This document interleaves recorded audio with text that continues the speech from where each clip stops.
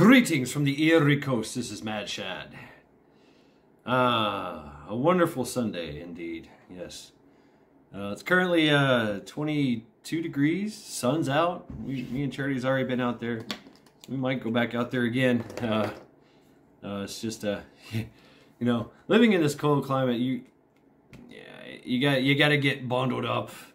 You got to get your boots on. You know, you come in from the cold. You take them off. They're wet. You know, you got to put them in an area where they can dry off, and then it's a process to go in and out of the house. You know, but I think that we're hearing the calling again on this beautiful day on Sunday here in Cleveland. Sun is shining. There's still snow everywhere, mountains of snow. Thank you, plow truck drivers, and for plowing the roads and in the parking lots and throwing the salt. Yeah, thank you.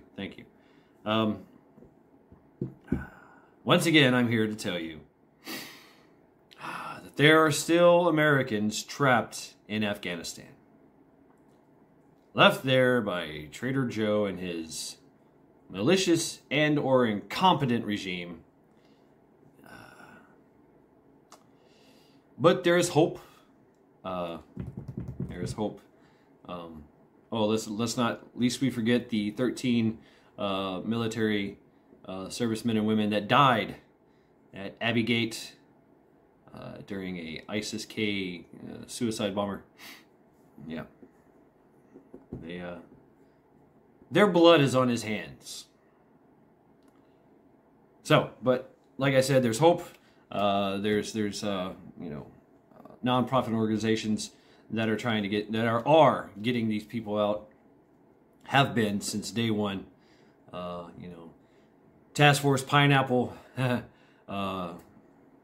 Task Force Argo, Project Dynamo, Project Exodus. There's a few, and they're growing, and it's based on donations. Nothing is coming from the state. The only thing that the State Department, Mr. Blinken, is doing is allowing the paperwork to do its process, which is long and arduous. Meanwhile, 1.7 million, fighting age males find their way into our country via, first class freaking, airplane, and then get bussed in all over the country. Yeah, that's funny, isn't it? Yeah.